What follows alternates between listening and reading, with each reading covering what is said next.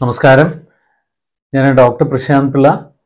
ഇത്തവണത്തെ വീഡിയോയിൽ ഒരു പ്രധാനപ്പെട്ട ഒരു സബ്ജക്റ്റാണ് പ്രതിപാദിക്കുന്നത്. ഇളകുന്ന താഴെ മുമ്പിലുള്ള പല്ലുകളുടെ അതിനെ സംബന്ധിച്ചിട്ടുള്ള ഒരു വീഡിയോ ആണത്. Mobile lower front teeth. ഇത് ഒരുപാട് പേർക്ക് നമ്മുടെ പ്രാക്ടീസിൽ ഒരുപാട് പേര് ഈ ഒരു കംപ്ലൈൻ്റ് ആയിട്ട് വരാറുണ്ട്. അപ്പോൾ ഞാൻ വിചാരിച്ചു ഇതിനെപ്പറ്റി ഒരു വീഡിയോ ചെയ്യുന്നത് നന്നായിരിക്കും, എല്ലാവർക്കും ഇതിനെപ്പറ്റി ഒരു ധാരണ കിട്ടുന്നതിന് അത് വളരെയധികം സഹായകരമാകുമെന്ന് എനിക്ക് തോന്നി. അതുകൊണ്ടാണ് ഞാനിപ്പോൾ ഈ വീഡിയോ ചെയ്യുന്നത്. അപ്പോൾ താഴെ മുമ്പിലുള്ള പല്ലുകൾ ഇളകുമ്പോൾ എന്തുകൊണ്ടാണ് ഇളകുന്നത്, എന്തുകൊണ്ടാണ് താഴെ മുമ്പിലുള്ള പല്ലുകൾ ഇളകുന്നത്? ഒന്ന്, ഗം ഡിസീസ്, മോണരോഗം കൊണ്ട് താഴെ മുമ്പിലുള്ള പല്ലുകൾ ഇളകാം. രണ്ട്, ട്രോമ എന്ന് പറഞ്ഞാൽ ഒരു ആക്സിഡൻറ്റിൽ പല്ലുകൾ തട്ടിയിട്ട് ഇളകുക, അതല്ലാന്നുണ്ടെങ്കിൽ ഒരു ഇടി കൊണ്ടിട്ട് ഇളകുക, വീണിട്ട് അവിടെ തട്ട് കൊണ്ടിട്ട് ഇളകുക. പല കാരണങ്ങളുണ്ട്. കളിക്കുന്ന സമയത്ത് തട്ട് കൊണ്ട് ഒരാളുടെ കൈ വന്ന് ഇടിച്ചു.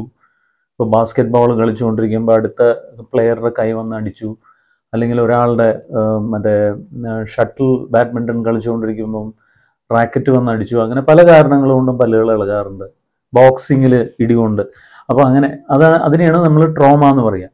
മൂന്ന്, ബ്രക്സിസം എന്ന് പറയുന്നത് ചില പേഷ്യൻസിന് വല്ലാതെ ഇങ്ങനെ കടിക്കുന്ന, പല്ലുകൾ കൂട്ടിക്കടിക്കുന്ന ഒരു പ്രകൃതം.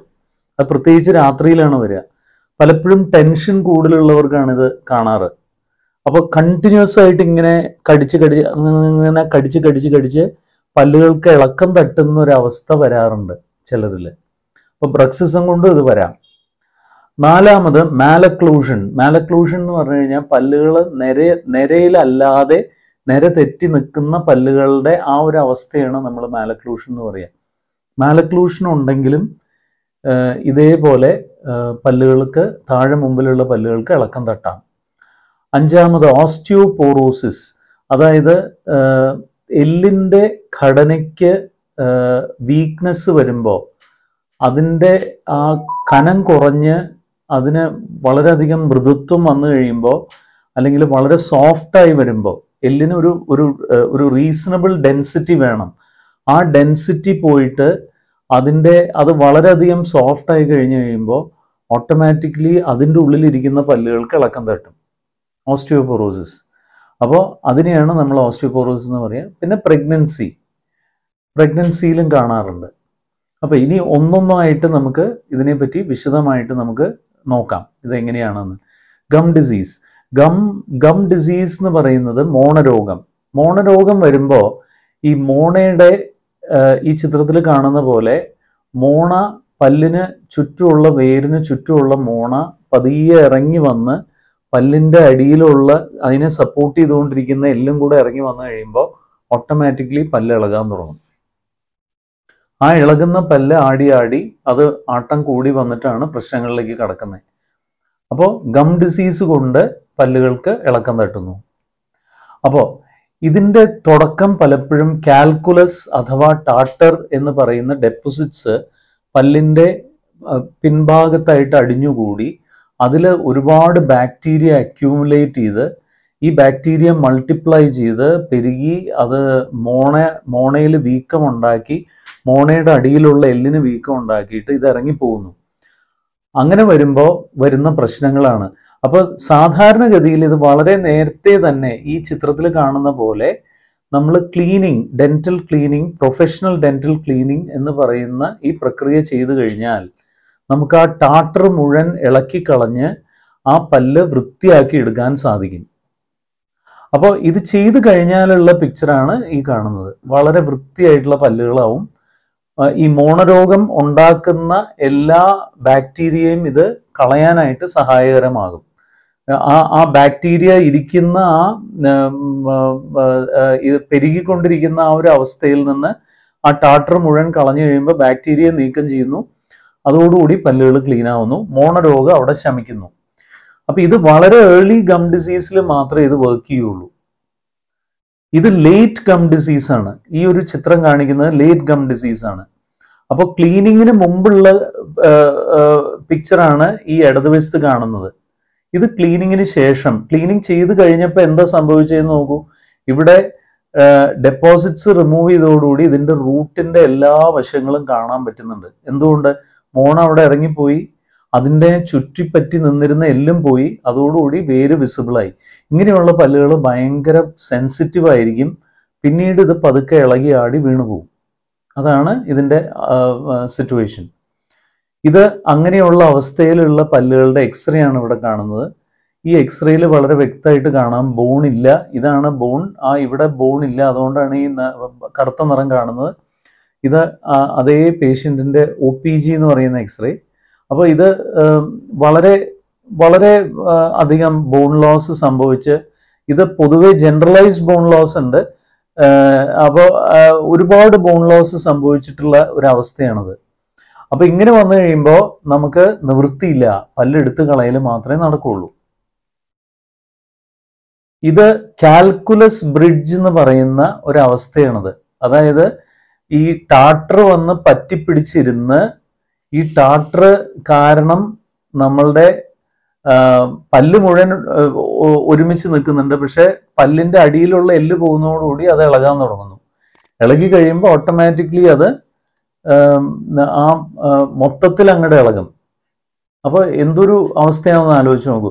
ഇത് പ്രോപ്പർ ആയിട്ടുള്ള ഡെന്റൽ ട്രീറ്റ്മെന്റ് കറക്റ്റ് ആയിട്ടുള്ള സമയത്ത് ചെയ്യാതെ വരുമ്പോൾ ഉള്ള അവസ്ഥയാണ് ഈ കാണുന്നത്. അപ്പോൾ എന്തൊക്കെ കാരണങ്ങൾ കൊണ്ടാണ് ഈ പ്ലാക്കും ടാർട്ടറും നമ്മുടെ ഈ താടിയുടെ മുൻഭാഗത്ത്, അതായത് പല്ലിന്റെ അടിഭാഗത്ത് അക്യുമുലേറ്റ് ചെയ്യുന്നതെന്ന് നോക്കാം. നമുക്കിവിടെ സലൈവറി ഗ്ലാൻസ് ഉണ്ട്, ഉമിനീർ ഗ്രന്ഥികളുണ്ട്. നമുക്ക് സബ്ലിംഗ്വൽ, സബ്മാൻഡിബുലർ എന്നൊക്കെ പറയുന്ന 2 സലൈവറി ഗ്ലാൻഡ് മുൻഭാഗത്തുണ്ട്. നമ്മുടെ കീഴ്ത്താടിയിലെ ഭാഗത്ത് നാവിന്റെ അടിയിലായിട്ട് ഈ 2 ഗ്ലാൻഡ് ഉണ്ട്. ഈ 2 ഗ്ലാൻഡിന്റെയും സലൈവ പ്രൊഡക്ഷൻ വരുന്നത് വായുടെ ഉള്ളിലേക്ക്, നമ്മുടെ നാവിന്റെ അടിയിലേക്കാണ് ഇതിന്റെ പ്രൊഡക്ഷൻ പലപ്പോഴും വരുന്നത്. അത് പോർ ചെയ്യുന്നത് നമ്മുടെ നാവിന്റെ അടിയിലേക്കാണ്. അപ്പൊ ഇത് കഴിഞ്ഞിട്ട് ഇതിലുള്ള മിനറൽ സോൾട്സ് പലപ്പോഴും വന്ന് ഇവിടെ അടിഞ്ഞുകൂടി നാവ് വന്ന് പുഷ് ചെയ്തിട്ട് ഇവിടെ ഒരു ലെയർ ഫോം ചെയ്യാനായിട്ടുള്ള കാരണം അങ്ങനെ വരാം പലപ്പോഴും. പിന്നെ പല്ലിന്റെ ഷേപ്പും അതിന്റെ അനാട്ടമിയും, നമ്മുടെ താഴത്തെ മുൻപിലുള്ള പല്ലുകളുടെ ഷേപ്പിന്റെ ഒരു പ്രത്യേകത എന്താ വെച്ച് കഴിഞ്ഞാൽ ഫ്ലാറ്റും, വളരെ ഫ്ലാറ്റ് സർഫസും നീളത്തിലുള്ള പല്ലുകളാണ് അത്.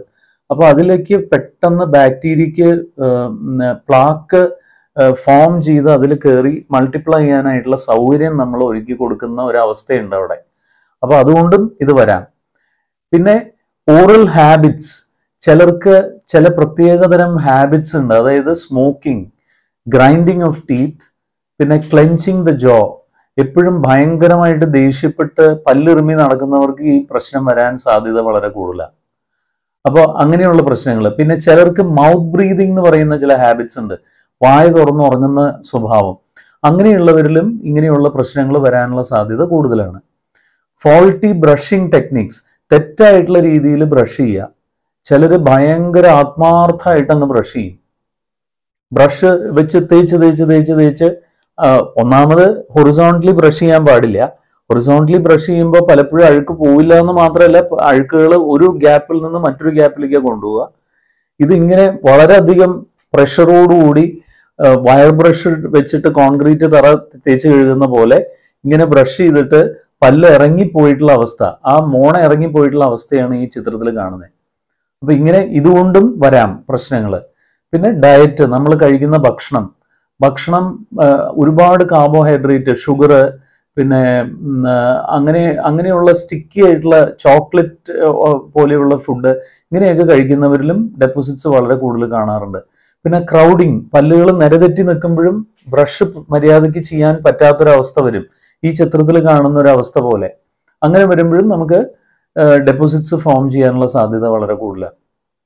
പിന്നെയുള്ള കാരണം ട്രോമ.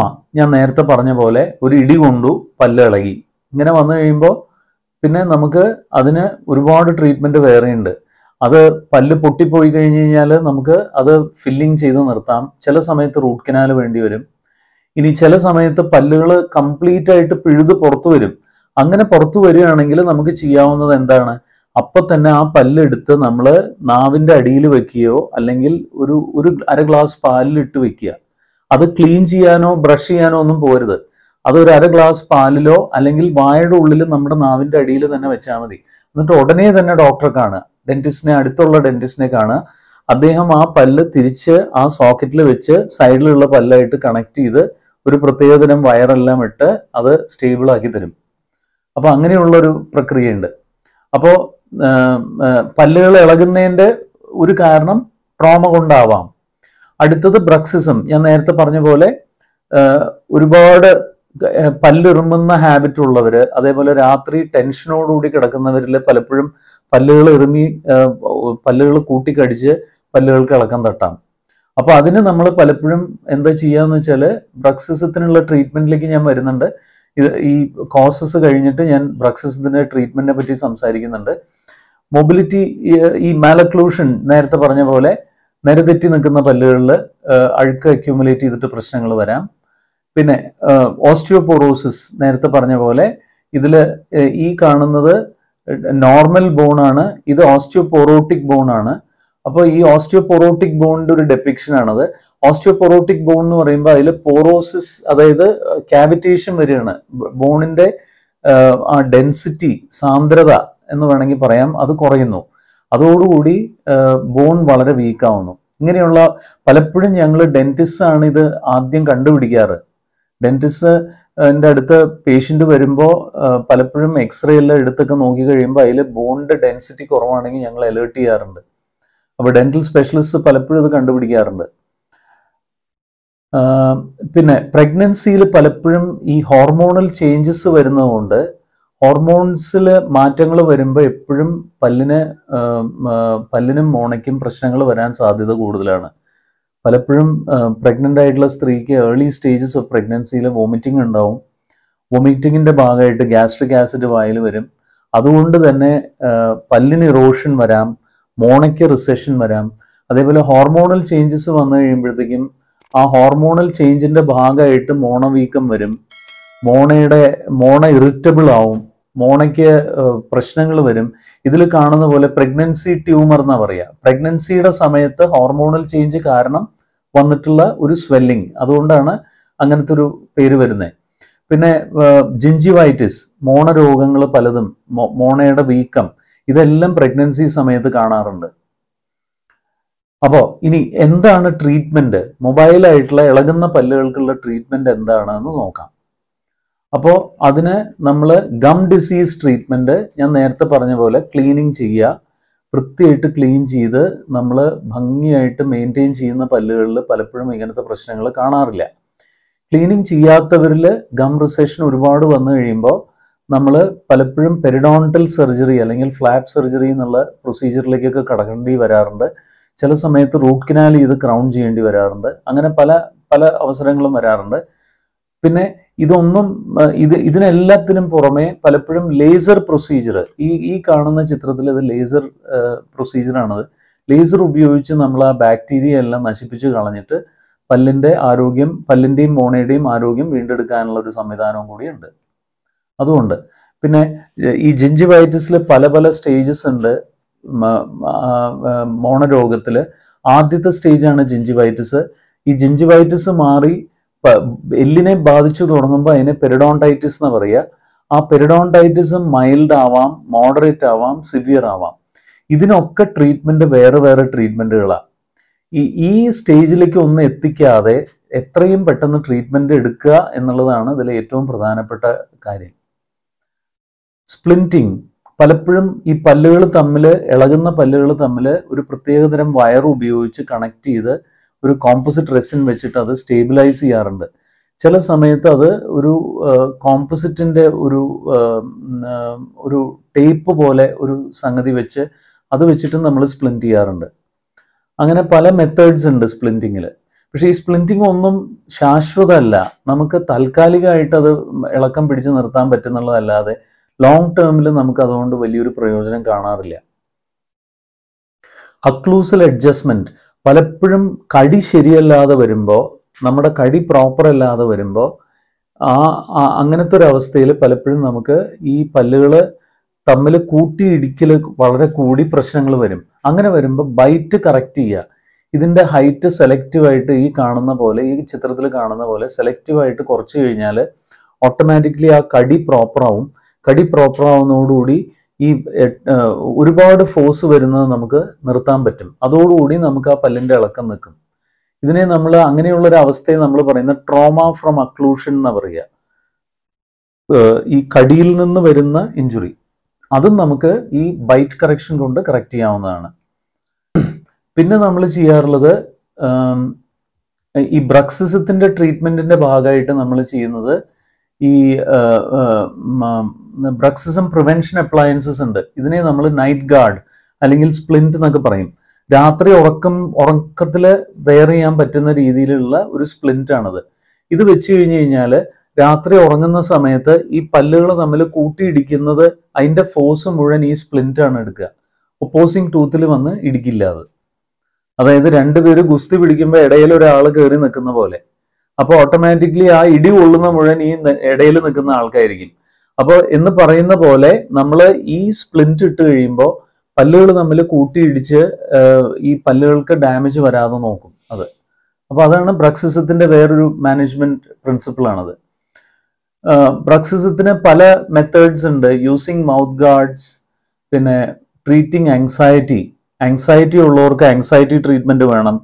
പിന്നെ ജോ മൂവ്മെൻറ്റിൻ്റെ ട്രെയിനിങ് പലപ്പോഴും വേണ്ടി വരാറുണ്ട്.